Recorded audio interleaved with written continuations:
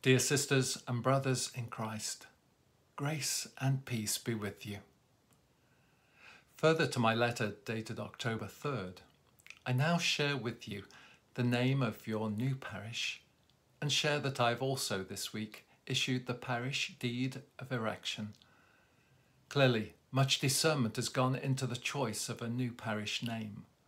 From 65 names submitted by members of the 5 parishes, the renewal team and ministerial were able to narrow the choice to 5.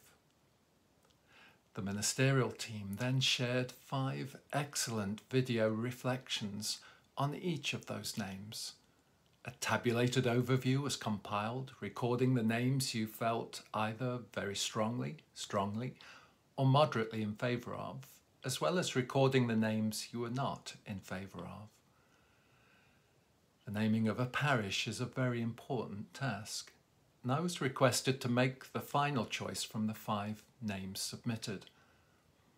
2 names stood out, both receiving the top 2 in favour votes and the same smallest score in the not in favour column. After much prayer, I felt drawn to the name Emmanuel with an I, the direct translation of the Hebrew text, meaning God with us, from Isaiah 7:14 and Matthew 1:23. Both the I and E forms of Emmanuel were submitted, but as the E Emmanuel is a translation of a translation, I decided upon I Emmanuel. Chose this in order to be true both to the direct translation of the Hebrew and to differentiate from other churches and from our seminary named Emmanuel with St. Chad in Saskatoon. In all of this process, we have perceived that this journey is a holy call upon a holy people to birth in our midst a new church. We have recognized that the Emmanuel, God, has been with us on this journey, most evident in the unanimous decision by your diocesan council last Saturday. Equally, we remember well our scriptures of the prophetic call announcing the one to be born, Emmanuel. May we all continue to witness God with us as we welcome the birth of the new church, Emmanuel, in our midst. Humble shepherds, often outcasts of their society, yet heralded by angels, were the first to be invited to see and to bear witness to the Emmanuel.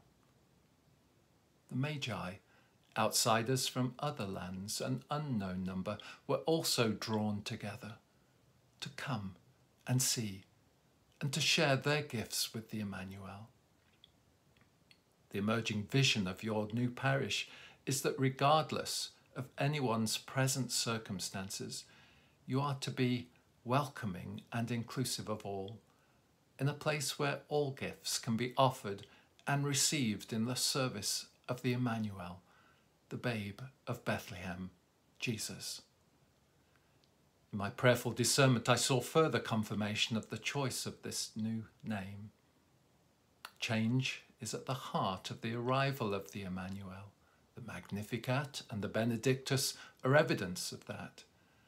Change that even meant that the Holy Family had to leave the comfort of a home and seek refuge in a strange place until it was safe to furnish a new home in Nazareth. At this defining moment, as you are called to journey from the spiritual homes that have birthed or nurtured you, I pray you will all embrace the call of Emmanuel, the call to change, that in faithfulness to the vision you receive, many will be welcomed and experience the birth of the Saviour in their lives. As I said in my last letter last weekend, the days ahead will indeed have their challenges. But take courage.